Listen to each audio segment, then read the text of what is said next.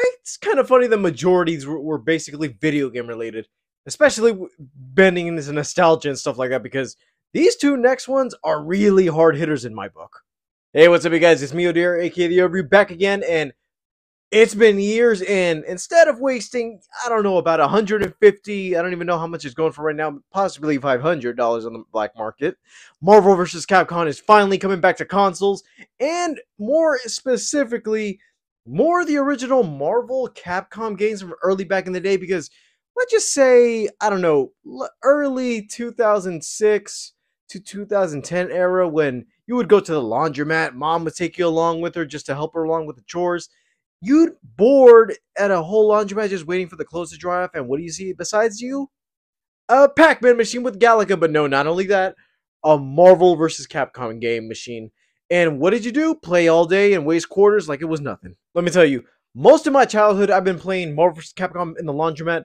Yes, it was kind of hard at times, even though I was so young enough to just press buttons and I'm like, oh, Spider-Man, Hulk, Iron Man, X-Men. I'm just playing the games as is and enjoying it as I go. And also my introduction to Capcom, because I've heard of Street Fighter, but I never knew the characters. So every time I saw somebody like Ryu, Morrigan, Mega Man, I always saw them as, oh, they're Capcom because it's Capcom, not realizing that the proper name was Street Fighter. But with Marvel vs. Capcom coming into actual consoles, it's going to be cool to see how the graphics go nowadays, since we're seeing remasters of stuff. I know that they recently did the Street Fighter 30th anniversary edition that had almost every Street Fighter game from the arcades, including the Turbo. But with this, I wonder what exactly, because I know they're going to have to include the X-Men versus Street Fighter, then the Marvel vs. Capcom, to the actual Marvel vs. Capcom 2, which I don't know if that's going to be in it remastered or is going to be like a huge reveal within the trailer itself. But I'm kind of excited. All right, guys, let's take a look.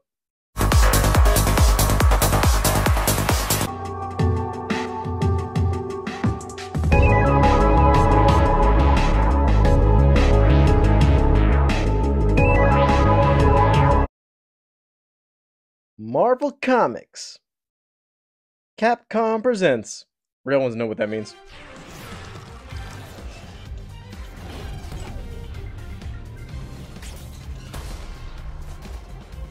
Fighting collection. Alright. Oh, wait.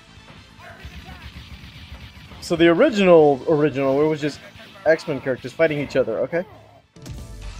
Marvel superheroes.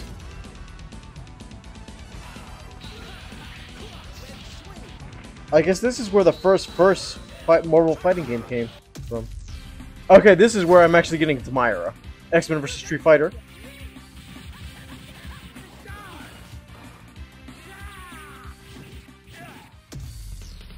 Marvel Superheroes vs. Street Fighter. Okay. Now this is the one I grew up with.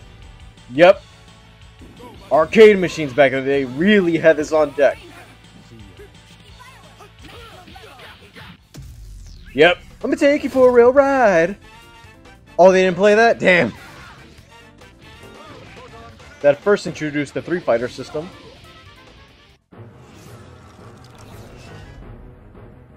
Oh. They're actually putting an arcade machine game. Like a free fighter. Okay.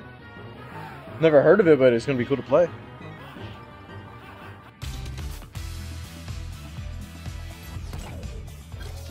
Oh, okay, so they're gonna put them like this. Oh, even with the soundtracks. Nice. Okay. Custom setting moves, per usual.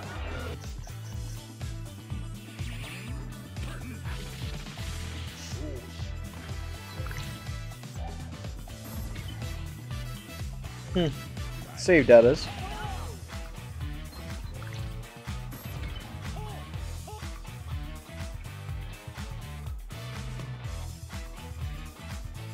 You know, I never understood what those buttons meant. I just always did them like combos. Here comes a new challenger.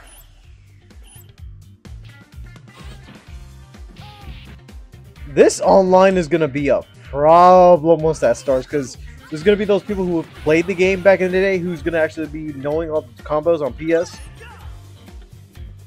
and people who've been playing Marvel vs. Capcom 3 and Infinite. I never played Infinite because I know that game sucked. But Marvel vs. Capcom 3, that was a good ass game.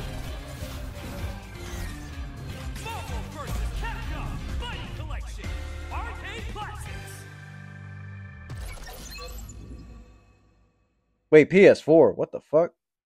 Yeah, jokes aside, that little PS4 thing on the side was kind of weird, since that console is dead and we're a couple years into the 5. And Nintendo Switch, but not gonna lie, Nintendo Switch, it belongs there. Not gonna lie, it fits. All I can say is, yep, it's gonna be cool to see an old classic arcader back on the games again.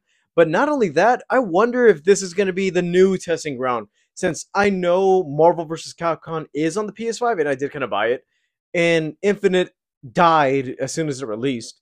But I feel like the resurgence of Marvel vs. Capcom finally coming into the original versions, X-Men and 1 and 2 coming on the consoles.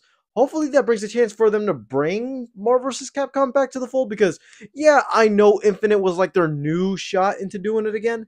But if they were to actually bring in a Marvel vs. Capcom 4 and actually put the 4 on it, so not only you bring the original comic-inspired art style back, but also bring in the X-Men because that was missing from Infinite.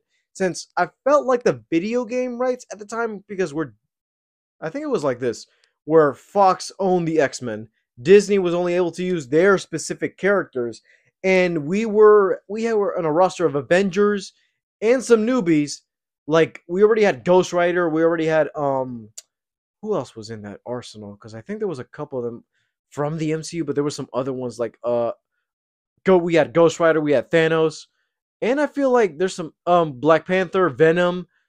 Yeah, we had those classic characters, but I feel like the whole Marvel universe is not complete unless you include the X-Men, because technically speaking, they're the ones that started this whole renaissance with the Marvel vs. Capcom games. But I feel like once they bring in the X-Men again, and I feel like now they can use them since they're all under Disney's fold, and they could actually use the characters again, including the Fantastic Four. Hopefully, they can try to bring those characters back onto the video game side of things. And with Marvel vs. Capcom, I can't wait for the game to come out. And there has to be a PS5 title. There has to be. Alright, guys, thank you guys for watching. Leave a like, subscribe if you haven't already. All my social media is down in the description below. And I'll see you guys next time. Bye, guys.